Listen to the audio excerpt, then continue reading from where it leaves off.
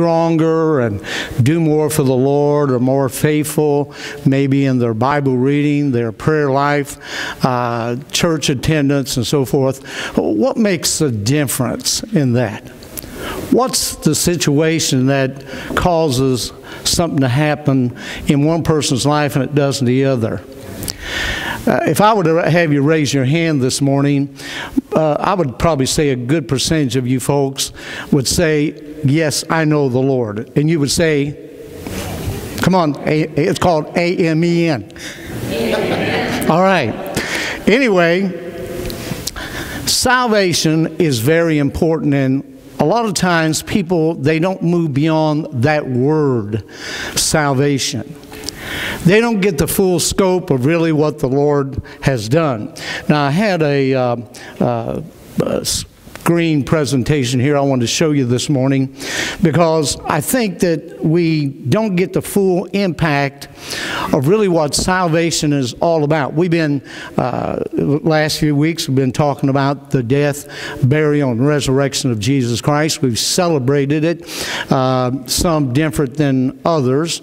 We try to get the full impact of really what salvation is all about through the death, burial, and resurrection of Christ. But I'm convinced here is a difference. Listen very carefully. Here's a difference between a person who we call a spiritual mature individual and a person who, yes, they're saved, they're on the way to heaven, but they're not enjoying really the Christian life. They sometimes feel that it's an obligation. They have to go to church. Church is not an obligation to me. It's a privilege. Amen. But we don't get the full scope. I think it's because of a lack of understanding. The Bible says in the book of Amos, says, my people were destroyed for a lack of knowledge. And I began to think about that this past week, and the Holy Spirit began to speak to my heart about this matter of what needs to be taught, what needs to be really driven home to people's life. So I want you to take your Bible this morning, turn to the book of Romans chapter 5, and I'm going to look at 11 verses with you this morning. I hope that we'll begin to illuminate. I may continue a series on this, but as you look up here on the screen, you'll notice that I have a big box that has salvation. I put the word salvation 3 times, representing the Father, the Son, and the Holy Spirit. I'm kind of that kind of person. But then I have some small boxes that has some names on them that many times you look at the words and you don't quite grasp them to see how they fit into your life in regards to the matter of salvation. And I believe this is where a lot of Christians do not get motivated more to, as God told the people of Israel, to love the Lord their God with all their heart, mind, soul, and strength. Because we don't really get the impact of what those words really mean. We read them in the Bible all the time. We see them, but we don't connect them with principles that God wants to be pulling into our lives to help us to become the kind of Christian He wants us to be. After all, the main objective that God wants after we're saved is to prepare us for heaven. Now, are you going to be a miserable person in heaven? I don't think you will, but you can be a lot more miserable down here before you get to heaven, because you're not enjoying all the things that God wants you to enjoy. It's like the man who took a flight to a certain city on the airplane, and he had gotten hungry. And he saw all these people, you know, getting things, and he thought, well, this is going to cost me more money, so I'm not going to ask for it, I'm not going to receive it, I'm not going to take it.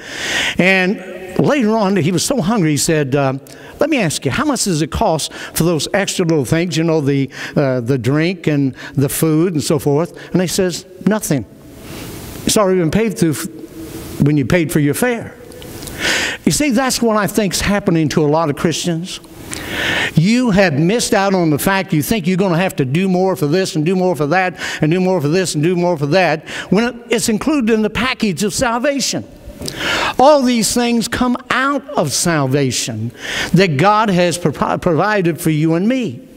So look here, if you would, at Romans chapter 5, and I want to go very quickly here because I'm going to lose the time that I want to give to you this morning. But I think that we have forgotten, or we don't get the principle of what Jesus really accomplished when he died upon the cross and provided salvation for you and me. After all, Luke 19:10 says this, "For the Son of Man is come to do what? Seek," come on, say it out loud, "and save that which is lost." That was his objective. Because he knew mankind had no hope, had no rescue without his salvation. All the things that God gave in the Old Testament, the sacrificial lamb and so forth and so on, was to point towards that principle of God providing salvation, but much more than that. You see, God didn't save you just to be miserable.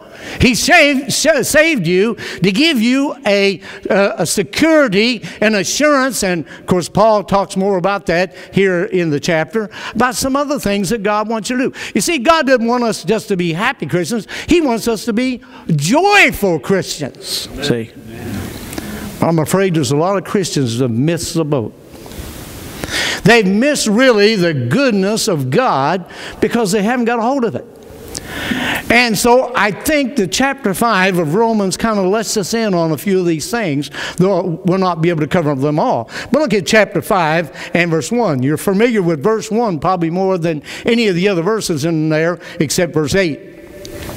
It says, "Therefore." Now, if you were to look back at chapter 4, you would kind of get an illustration of what he's about ready to say through a person's life by the name of Abraham and David and some of the others that he mentions in the chapter. Now, look at verse 1. If you see there, it says, "Therefore, being justified by faith, we have peace with God through our Lord Jesus Christ, by whom also we have access by faith into this grace wherein we stand and rejoice in hope of the glory of God." In those two single verses alone, we've seen some tremendous truths. Number one there, he says, the principle of faith brings about these things that I've just mentioned. Faith, how do we get it? Well, if you go to chapter 10, verse 17, it says, "So then faith," say it with me, "so then faith cometh by what? Hearing. And hearing by the Word of God." Faith is an important principle for everything in our life because it is the beginning of great things that God wants to open up to your life. But it doesn't stop there. He says, look, how about this matter of peace? Peace is a tremendous thing, and we'll talk more about it in just a few seconds here. He says, "Peace with God through our Lord Jesus Christ, by whom we have access." That's a great principle we talked about last week. We have access into the very throne of God. We're able to pray because Jesus made the way. See? And by the way, He is the way. Amen. By the way, He's the only way. Amen. The access. But wait a minute, he goes a little bit further. He talks about grace. Do you realize that grace is the principle whereby that you and I are able to be claimed the sons of God? For by grace are you what? Saved. Through what? Saved. And not of your... It is what? The gift of God, not of works, lest any man should boast. Grace. You get saved by grace. Here's one for you. You die by grace. Huh? And by the way, don't try to push it. God's not going to give you that grace until He's ready for you to go out of here. He knows the beginning from the end. Grace is something that you begin with in your Christian walk, and it's something you end with, so don't worry about it in all but things between. Hey, everything going on in the world, God's grace is still what? Sufficient. All right? Now, those are just some thoughts that I want to get across to you. But look down to the next verse. I'm going to read this and I'm going to get into the message here very quickly. Verse 3. "And not only so, but we glory in tribulations, knowing that tribulation worketh patience, and patience experience, experience hope, and hope maketh not ashamed, because the love of God has been shed abroad in our hearts by the Holy Ghost, which is given unto us." You don't have to pay anything for it. You don't have to try to, a lot of people, they say, boy, you got to get this, you got to do this and do this. No. The Holy Ghost is a gift too. And by the way, it's in the package when you get saved. See? The Holy Spirit comes to dwell within your life. And hopefully you're saying, take full control of my life. The Bible calls it being filled with the Holy Spirit from the book of Ephesians. Now, look at the next verse here. For when we were yet without strength, in due time Christ died for the ungodly. For scarcely for a righteous man will one die, yet peradventure for a good man would even dare to die. But God commendeth his love towards us, in that while we were yet sinners, Christ died for us. Hey, listen. If he was for you before you were saved, when you were a sinner, let me tell you something, Christian, he's for you now. And if God be for us, who can be against us, the Bible tells us. But look at the next verse. I hope I'm getting you excited. Come on, get a smile on your face. Get excited. Say amen. Amen. Boy, I love hearing that. By the way, amen, amen, and amen. All right? Now look at the next verse. He says, but much more. He says, listen, if you've gotten excited about the previous verses, get excited about this. Much more, being now justified by his blood, we shall be saved from wrath through him. For if when we were enemies, we were reconciled to God by the death of his Son, much more, being reconciled, we shall be saved by his life. And not only so, but we also joy. Hey, get beyond that point. Don't be sad. Be glad, because you can have the joy of the Lord. And the joy of the Lord is our what? Our strength. See, you want to take and live life in the strength of the Lord, get it through the joy of the Lord. Now look back here. Not only so, but also we also joy in God through our Lord Jesus Christ, by whom we have now received the atonement. Now, in those 11 verses are some words that I'm going to point out in just a few minutes that I hope you'll get a hold of, because if you ever get a hold of them, they will literally change your life by the power of the Holy Spirit. Would you pray with me, please? With every head bowed and every eye closed, let me ask you this morning a very important question. What accomplishment have you made in your life that's going to be or has been life-changing, not only now, but for eternity? Our Father in heaven, we thank you for what you accomplished through your Son, Jesus Christ, which is life-changing now and for eternity.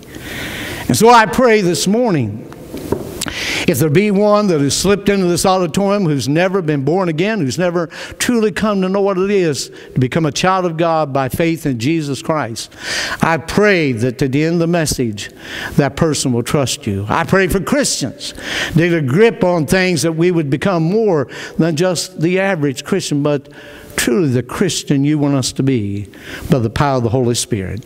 May thy will be done in this hour. And Lord, we'll thank you for it in Jesus' name. Amen and amen. There were many accomplishments that have been made up through history by many people. I mean, we could go down the line today as far as the accomplishments of great men and great women have contributed to our society, and those things that they have done. That's great. But the accomplishments that Jesus did while on earth, we could begin to name them. Yes, he turned water into wine. I haven't seen anybody else do that. Now, I mean, they could take the ingredients, you know, that they get and let it ferment and so forth and be there. But Jesus took ordinary water and turned it into wine. Do you believe that? Amen. He did. While he was here on earth, he healed the people that he came in contact with. He healed an official's son. That's great. And he didn't even have to go to his house to do it. How about that? Didn't have to touch him, anything. He says he'll be made whole. And he was made whole. That was a great accomplishment. He met some lepers one day and that had leprosy. And he said, go to the priest and do what I tell you to do, and you'll be healed. Guess what? All 10 of them were healed. Not just one. Not just 8, but all 10 were healed. Great accomplishment. Great average, huh? Great average. Jesus did that. He accomplished that. He raised some people from the dead. I haven't seen anybody do that lately, have you? Huh? You know why? In Him was the life, and the life was the light of men. Jesus accomplished that for His glory, for His honor. He raised Lazarus from the dead. He said, Lazarus, come forth. Did you ever think about this? If Jesus hadn't used the name Lazarus, guess what? Every person that was dead would come back to life. Why? That's the power that Jesus had, the accomplishment He brought about. And He wants to do that for people. Recently, I read a story called Look Beyond the Package. Very intriguing. A young man was getting ready to graduate from college, and for months, he admired a beautiful sports car that in a local business that he'd really like to have. And knowing his father could well afford it, he told him that, Dad, that's all I want. You don't have to buy me anything else. I'd like to have that sports car. And so as graduation day approached, the young man awaited signs that his father had purchased the car. Well, finally on the morning of his graduation, his father called him into his private study. And there, his father told him how proud he was to have such a fine son. A beautiful son that had obeyed and listened and so forth to him, and he appreciated it. Well, on the desk was a package that his father had there. And the son was very curious about that package on there. His father reached over and picked up the package and gave it to his son. And his son opened it up, very excited, but inside the box, inside the package, was a Bible. His son got disgusted and threw it to the side and said, with all your money, you could have at least did one request that I asked you to do. And the son just left. Well, sometimes later, some years passed, and the young man was very successful in his business after he graduated from college and went out. He had a beautiful home, wonderful family. But he realized his father was getting very old. And he hadn't seen him since that day that he threw the Bible to the side and just left his father without talking to him anymore and had no communication with him whatsoever. Before he could see his father, though, he received news that his father had passed away. So the next news he received was that he had inherited everything that his father owned. And so when he arrived at his father's house, sudden sadness and regret began to well up into his heart, and he began to search through his father's important papers. And when he did, he saw the Bible that he had thrown aside. And so he picked up the Bible, and as he opened up the Bible, he began to turn the pages, and his father had carefully underlined certain verses there in the Bible, especially one verse that really grasped his eyes, and that was Matthew 7:11, that states this: and if you being evil know how to give good gifts to your children, how much more shall your heavenly Father, which is in heaven, give to those who ask Him?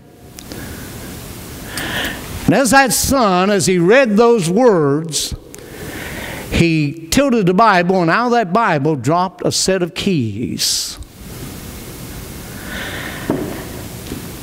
And as he began to look at those keys, he noticed a note there that was attached to the keys. It was a tag with the dealer's name, the same dealer who had the sports car he had desired. And on the tag was the date of his graduation and the words, paid in full. The problem with that young man is the same problem with some of you folks this morning. You've thrown aside the Bible. You've thrown aside the teachings of the Scriptures. And because you wanted your way, or you want your way, you miss out not only on the thing that you desire, but many of the other things that God wants to give you. And you have not seen the full picture of what God has done for you, represented in all the other boxes that God has for your life. So for the next 10 minutes, I want your full, undivided attention. And I want to share with you some very important principles. And if you look back here at chapter 5, I want you to look down at verse number 10. There's a word there that's very vital to your life. And that is the word reconciliation. Now, why did God give us that word reconciliation? Well, if I were to have you to turn back to the book of Ephesians chapter 2, and I'll not have you turn there this morning, the Bible tells us that you and I were dead in our trespasses and sins. If you were to leaf on through there, you'd find out that you were an enemy of God, as also told about here in Romans chapter 5. We were enemies of God.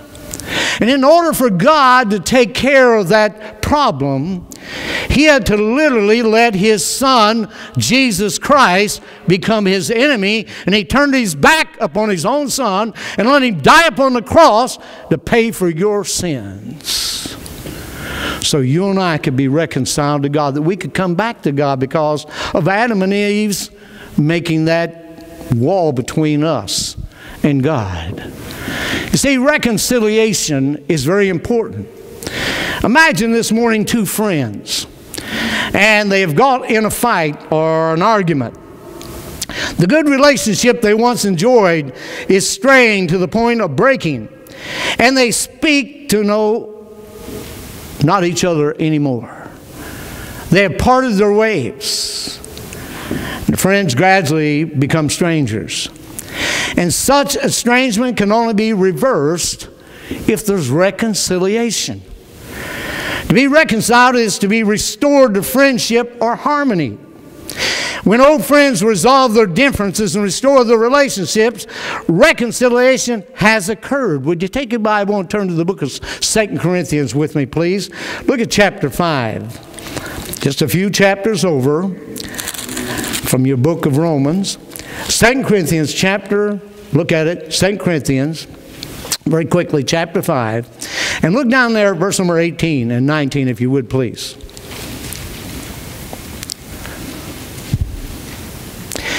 It says, and all things are of God. That's a tremendous thought right there. Maybe I'll preach on that sometime. Who hath, not who may be, but who hath reconciled us to Himself by Jesus Christ, and hath given to us the ministry of reconciliation. To wit, that God was in Christ, reconciling the world unto Himself, not imputing their trespasses unto them, and hath committed unto us the word of reconciliation. You see, we were alienated from God, but God says, through my Son Jesus Christ, I'm going to patch up the situation. I'm going to take care of things. You see, God is not against you. God is for you. Amen. Why? Because of reconciliation. You see, sometimes we picture God with a big baseball bat ready to hit us over the head. That is far from the truth. I see a Heavenly Father ready to take us in His arms and pick us up and love us. Amen. For God so loved the world. Huh? In that while we were yet sinners, Christ died for us. And so the Bible says here, turn back to the book of Romans chapter 5, if you would. It says, look, verse number 10, for if when we were enemies of God, we were reconciled to God by the death of His Son, much more being reconciled, we shall be saved by His life.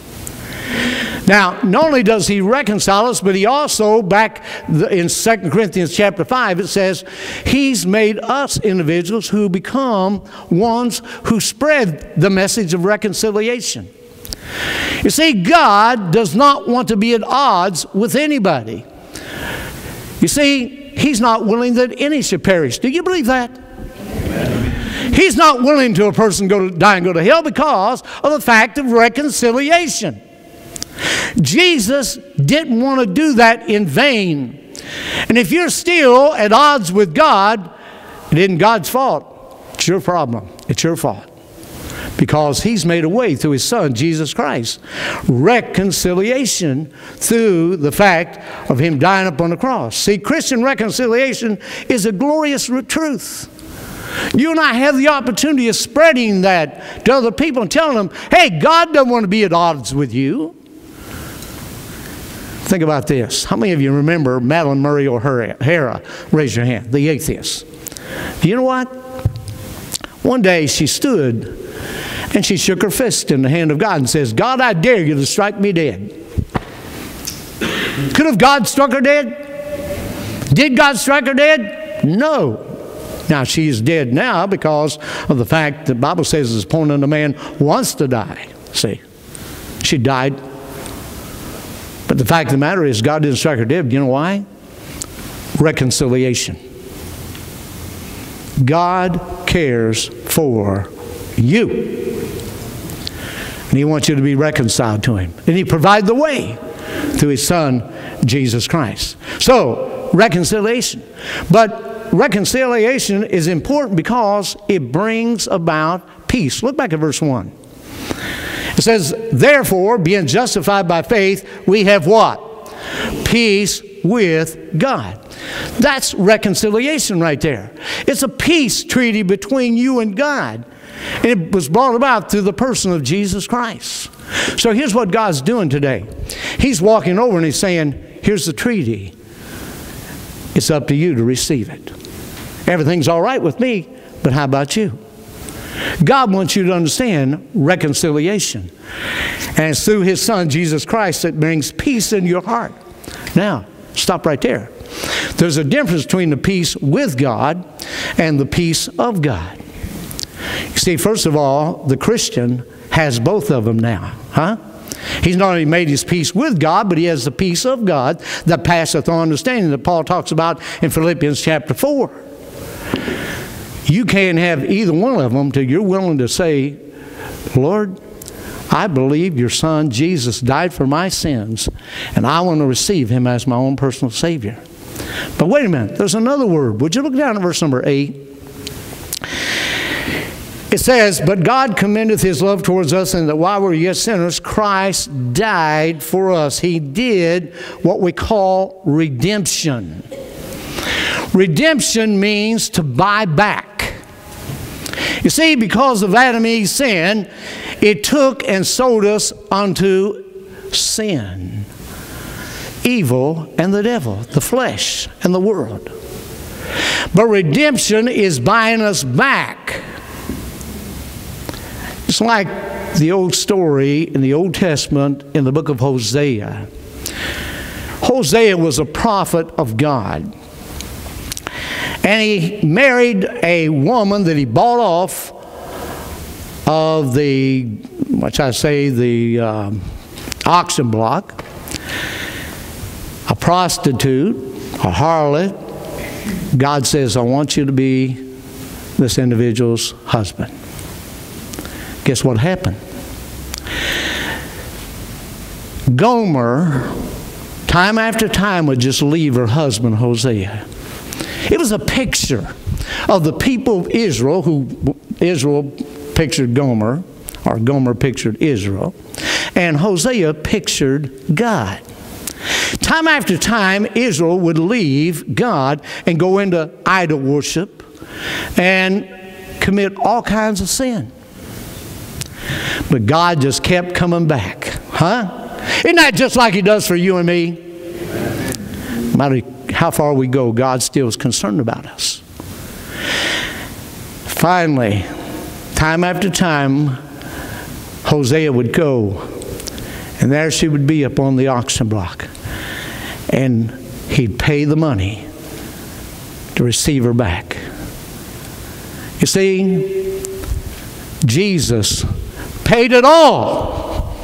All to him I owe. Sin had left a crimson stain. He did what? He washed it white as snow. Amen. Folks, that's what redemption does. That means you do not have to keep going back and buying, because the Bible says he died once for our sins. Amen? We don't have to keep paying for them, doing this. You know, some people say, well, I just can't keep up with all this that God wants me to do. Listen, He paid the price once. You read about, we don't have time this morning to go back to the book of Hebrews chapter 10, but the Bible says, you know, He paid the price once. He wasn't going to be like back in the Old Testament, well, they took these little lambs, and year after year after year after year after year, they had to bring those lamb sacrifices and so forth, which could never, the Bible says, take away sin. But Jesus paid the price once, final. That's why He said on the cross. Come on, say it with me. It is finished. Cash on the barrelhead, paid for in full by His precious blood. That's what redemption means in the Bible. We talked last week a little bit about the matter of justification. You go back to verse 1, but I want you to look down at verse number 9, if you would please.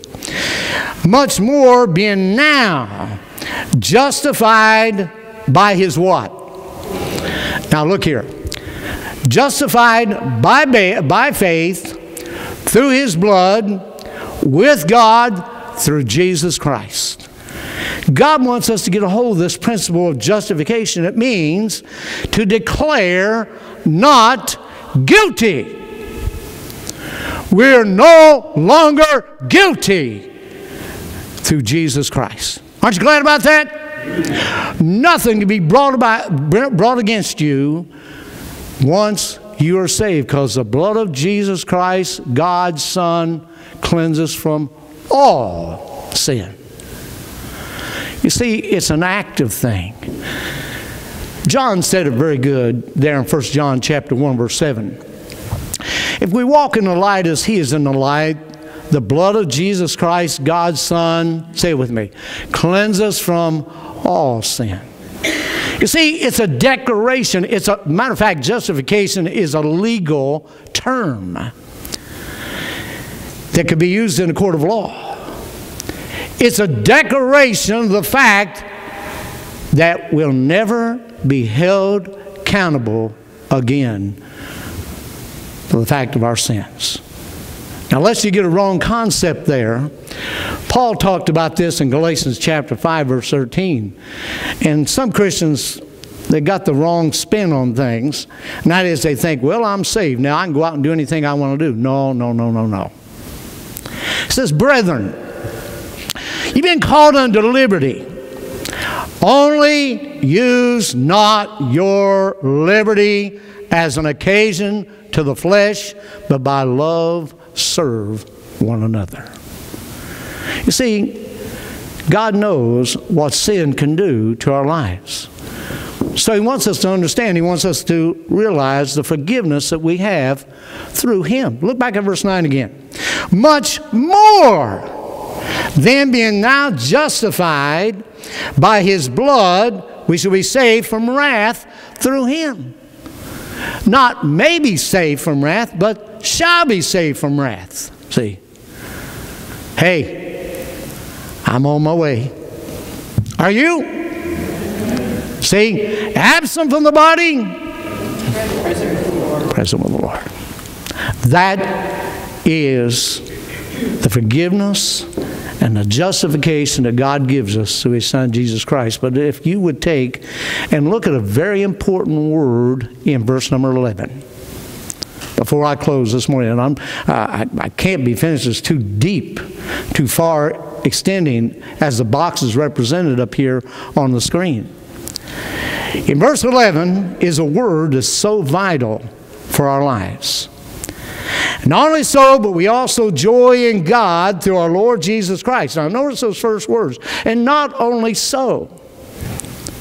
Then he says, but we also joy in God through our Lord Jesus Christ, by whom we have now, not in the future, but now received the atonement.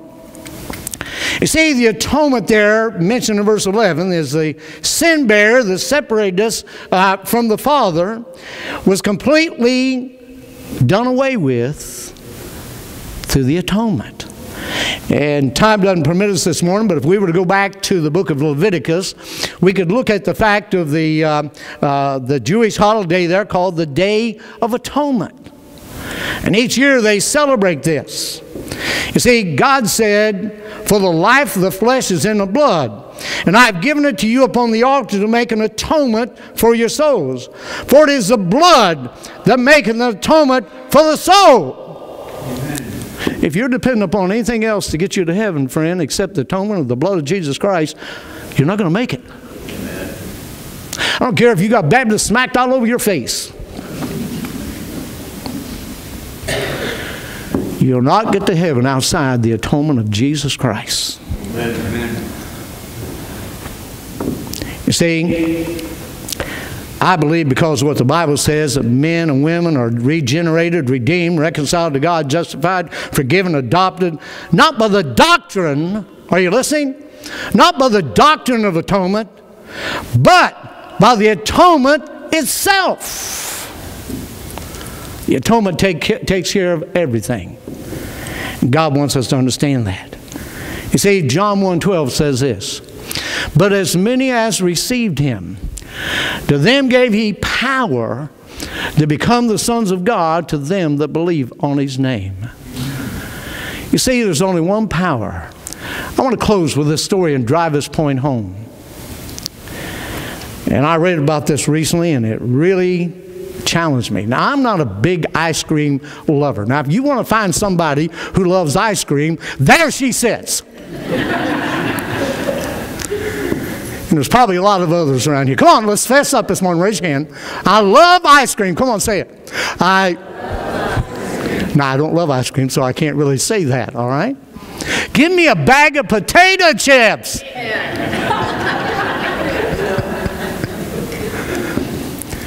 I was reading this. I thought it was very interesting. And until more recent times, Mexico was the only producer of vanilla. I didn't know that. In the 1520s, a man by the name of Hernan Cortez traveled down to Mexico because he loved vanilla. So he brought some back with him to Europe, and for the next 300 years, the Europeans tried, but were never able and were never successful to take and to produce vanilla. You see, vanilla grows up a tree as a vine, and eventually the vine produces an orchid. And in order to make the vanilla bean, the orchid must be what we call, in everything that we have, pollinated. But not just pollinated with just anything. The problem is it only blooms one morning. Are you listening? One morning per year to be pollinated. If it isn't pollinated within 12 hours, it withers. To make things more difficult, a hood-like membrane covers the part of the vanilla orchid that produces pollen. This makes the production of the vanilla bean very difficult. But in 1836, a man by the name of Charles Francisco Antonio Moran traveled down to Mexico to figure out why they weren't able to produce vanilla beans there in Europe. As Moran was studying the vanilla orchids, his attention was drawn to a little bee, the Mexican Pelopona bee. This bee landed on the orchid, lifted up the little hood-like membrane, collected pollen, and then flew off to the next flower. This bee was pollinating the orchids. After some time, the orchid produced a vanilla bean, and to this day, the Mexican Pelopona bee is the only, are you listening? Is the only insect that's able to pollinate that orchid. Folks, I have something to say to you this morning. God is the only one to pollinate your life to bring salvation. The power of God. That's why Paul said, for I'm not ashamed of the gospel of Christ, for it is the power of God unto salvation to everyone that believeth, to the Jew first, and also the Greek. In that salvation, God has said, there is no other name under heaven given among men whereby we must be saved. And that name is Jesus. And by the way, folks, It's the same power that keeps you and me that Peter talked about, who are kept by the power of God unto salvation. You and I cannot accomplish what only God can accomplish. But when you are willing to make the choice and accept it by faith, God gives you salvation. Then all these other things, you're able to begin to understand what God has done for you and for those who love Him. You see, God wants you to understand. He doesn't want you to be destroyed. He wants you to go to heaven. But He wants you to go to heaven rejoicing in the life that He's given you here now. He that will love life and live long days, let him refrain himself from evil. And when you look at all these things that we have seen in the boxes, and you begin to look at the things I just put up here, God wants to do that for your life if you'll make the choice. Would you stand with me with heads bowed and eyes closed? Everyone standing. Every head bowed and every eye closed this morning. What did He accomplish for you? Are you listening? Everything that you need in your life. You don't have to go chasing after all kinds of things in the world. For in Jesus dwelleth all the fullness of the Godhead bodily, and everything that you need for your life, if you will choose Him today. Father in heaven, we thank You for Your provision. And I pray that this morning, these folks that sit before me and those who are watching by means of internet will simply be willing to make that choice. Number one, to trust You as Savior. Number two, to trust You daily in their life. To trust in their heart that You'll lead, You'll direct, You'll meet each need, and You'll help meet everything that they're searching for, because it's found in Your Son, Jesus Christ. And we'll thank You for it in Jesus' name. Amen. Would you look up this way, please?